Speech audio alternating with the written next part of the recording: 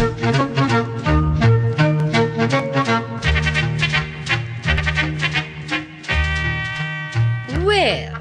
it's your turn to lecture me today.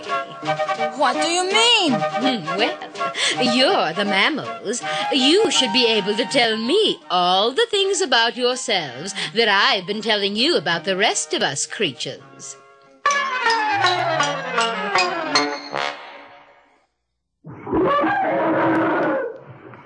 Okay. What are some characteristics of mammals? Well, there are lots of different kinds of mammals. See? There's a giraffe, an elephant, and a zebra, a gazelle.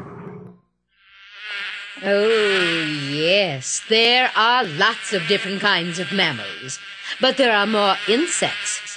In fact, the only group that has fewer species than mammals is the amphibians. Okay, we'll try something else. Ooh, can you move faster, Maggie? Ooh. Oh, of course.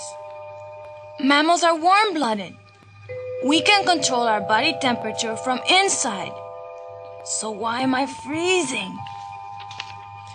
Birds are warm-blooded, too. I don't feel very warm-blooded.